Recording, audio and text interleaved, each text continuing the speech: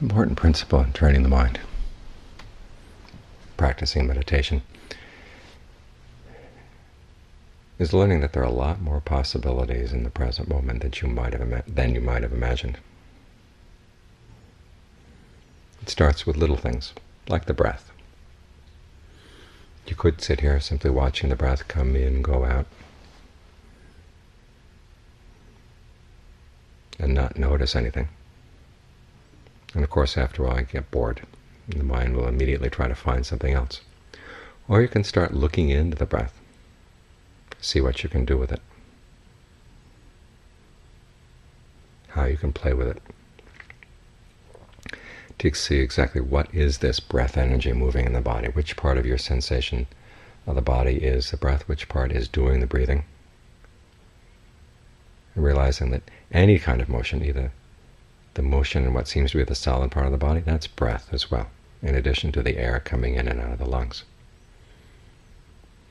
And so you've got the breath in the body, pulling in the breath that comes in and out the nose.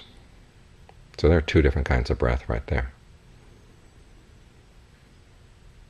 And then you can look into the question of how do you tell what's a good time to stop the in-breath and start the out-breath, or vice versa. What are the signs? What's a sign that you're pulling too hard on the in-breath or pushing too hard on the out-breath? Learn to look for that as well. And after all, you begin to realize there's a lot going on right here, and you've got a lot of possibilities. There are all kinds of different ways you could breathe. Think of every part of your body as surrounded by a healing breath energy. Okay, which sensations in the body help encourage that healing breath energy? You can explore that as well. How do you develop a sense of fullness? What does it mean to have a full breath? How do you keep track of the amount of breath energy that stays in the body? There's the moving breath, and then there's the sort of background breath energy that doesn't move, but has greater or lesser levels of energy. Sometimes if you breathe out too long, it drains that breath energy. So you may want to emphasize more of the in-breathing. And try to let the out-breath go without any effort at all. If it's going to go out, it's going to go out on its own. You don't have to push it. You don't have to do anything to it. It will go out on its own. And then you look for the sign that it's gone out far enough. If it goes out any further, the level of breath energy in the body is going to get depleted. So you start in the breath in again, breathing in again. In other words, there's a lot to do here, and there are a lot of possibilities. And if you pay careful attention, you find that you're more capable of doing things than you might have imagined. It starts, as I said, with simple things like the breath, and then it moves on to other areas of life. You realize that even breathing can be a skill. You start looking at other areas in life that can be approached as a skill as well. How you deal with other people.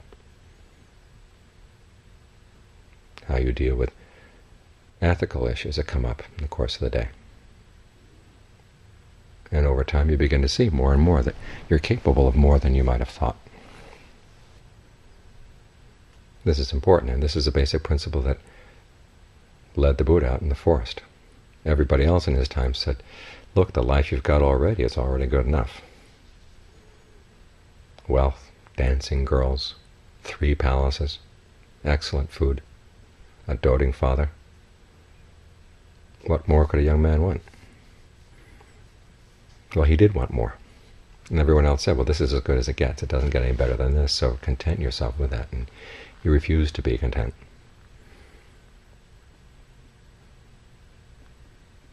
This gives you a sense of the lion heart that he had.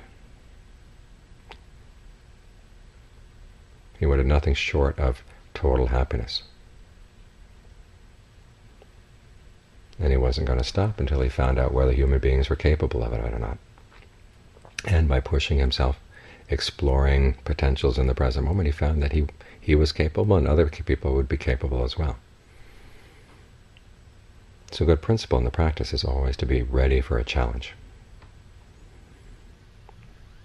remember my very first year with the John Fu, before I really got with the program.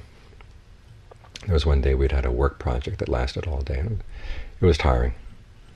And at the end of the afternoon, he announced that that night we were going to do an all-night sit.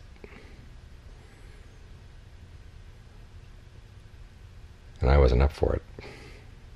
And so I told him I didn't think was capable of doing it that night, because we'd been working so hard that day. And he looked at me for a minute and he said, "Well, is it going to kill you?" I said, "Well, no." He said, "Then you can do it." So I did it. It wasn't easy, but it was possible. And when you have an experience like that that stretches, you find that you really are capable of a lot more than you might have imagined. So try to approach everything in life, seeing what the potentials are, and set a high standard for how you're going to approach things, what questions you're going to ask when you do something, when you say something, when you think something. What are the results going to be? What's the most skillful way of approaching a particular task or particular issue? And take it as a sport, something you enjoy doing. Take it as a challenge that you're ready for. It's only in this way that the meditation will take you to unexpected places. If everything fits into your expectations, well, exactly what are your expectations based on? They're based on ignorance. They're based on past experience. But the whole point of the practice is that we're trying to open up to something that's not there in past experience, something that's greater than that. So if you approach it with this attitude that it's a challenge, you take it as your sport. When you approach it that way, then the whole question of trying to do better, trying to be more skillful in your thoughts, words, and deeds is not a burden. It gives interest to life. It gives a sense of direction, a sense of purpose that would otherwise just get squeezed out of us. You see, with so many people, as life goes on, as they get older, their expectations of what's possible just get squeezed, smaller and smaller.